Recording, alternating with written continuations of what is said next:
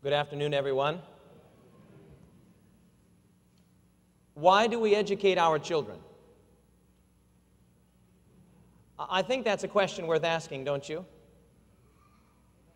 As I have reflected on the brief time that I have to share here, I have given some thought to the nature of education and the philosophy of education. And I'm thinking in my mind that really you have two types of education. You have Christian education, and then you have worldly education, for lack of a better term, public education.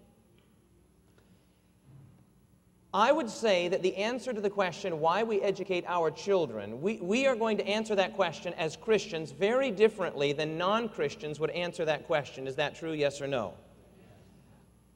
I think that should indicate to us then that the way that we educate our children should be different. If the why of education is different, then the way of education should be different. In public education, there is not consensus as to what the product is supposed to look like. In public education, instead of beginning with the end in mind, you begin with the process, and you hope that the process yields something like a desirable product. In Adventist education, we have the luxury of beginning with the end in mind. We know exactly what we want the product to look like, and this can then radically inform the process that we carry out in order to bring about that product. What is the purpose of public education? I suppose it is multifaceted. We need an informed citizenry. We can talk about the basic process of socialization, and of course, it is important that we impart to our young people a basic knowledge set and a basic skill set, and that is basically the purpose of public education when we're talking about primary and secondary education. A responsible citizenry, the various aspects of socialization, and a basic skill set academically.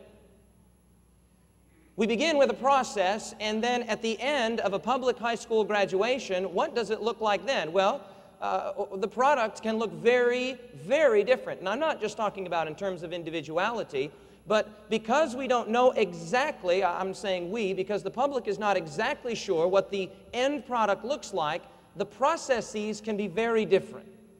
And as long as you touch on broadly these things that we've discussed here, socialization and basic academics and a responsible, well-informed citizenry, job accomplished. You now have someone who is educated. In the Adventist or Christian educational system, we do not begin with a process. We begin with a product. We want our children to be saved eternally. The Bible says in Hebrews chapter 12 and verse 14, without holiness, no one will be saved.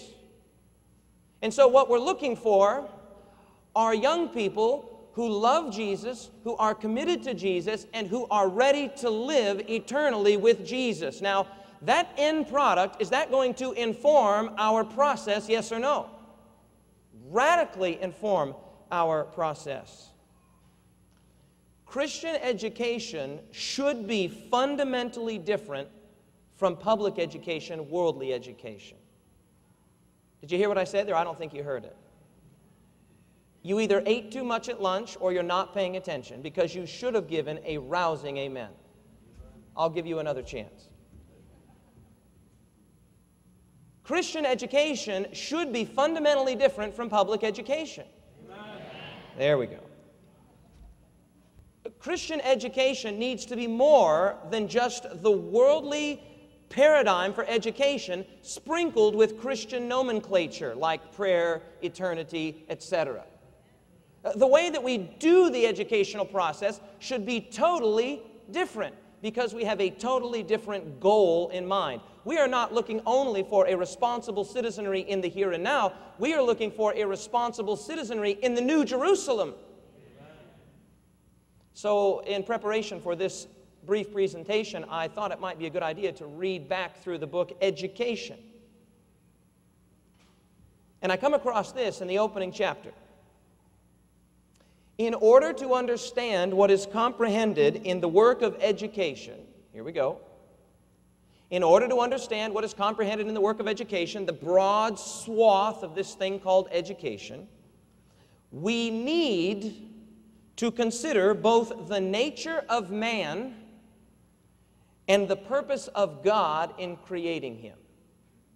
I understand this statement to mean this. If we don't understand the nature of man and God's purpose in creating him, we will arrive at a faulty method of education.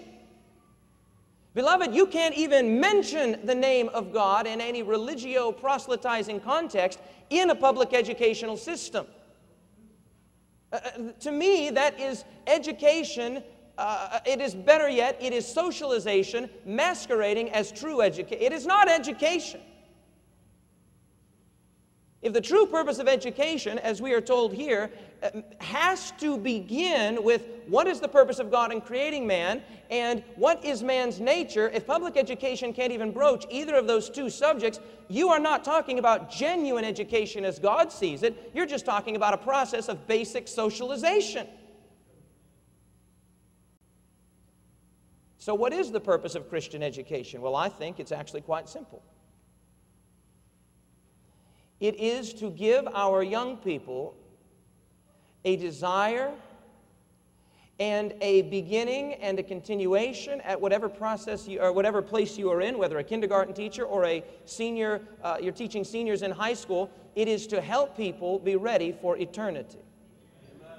And that's not just a cute little phrase that you put on these nice little Adventist education packets. It's true. When a group of Christian educators sits down, from my perspective, they should begin by taking a look at Proverbs chapter 9, verse 10. When the North American Division or the General Conference or the Lake Union or even here in the Michigan Conference, when they sit down and say, let's talk about how we can improve our various educational processes, to me, they need to start in Proverbs chapter 9, verse 10. And that verse says, the fear of the Lord is the beginning of what? Wisdom. And the knowledge of the Holy One is understanding. Beloved, public education does not sit down in their various board meetings and their various councils and their various superintendents' meetings. They do not say, you know, beloved, the fear of the Lord is the beginning of wisdom. They are starting at a totally, radically, fundamentally different place. And we need to be careful in Adventist education that we keep ever before us the actual purpose of Christian education, and that is to give our young people the skill set that they need and the character that they need to live with Jesus for eternity. Never shall the twain meet. Can two walk together except they be agreed?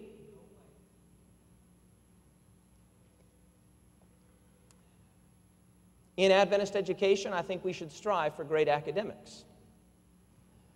But great academics must have a perspective that goes something like this. Put God first and trust Him to help you with the academics. I think we find good instances of this in the Bible. We think of Daniel.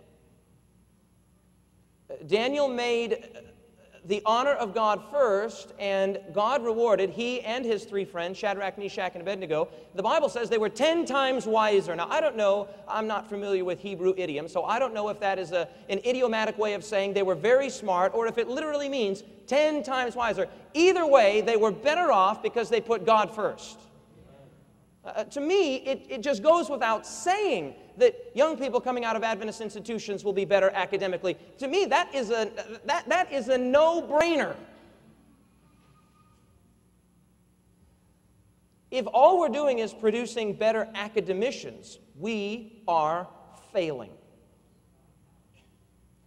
What we need to be producing is people who are heaven-minded and heaven-bound, who want to do everything with excellence, everything to the glory of God, and that larger paradigm will impact their academics and make them excellent students.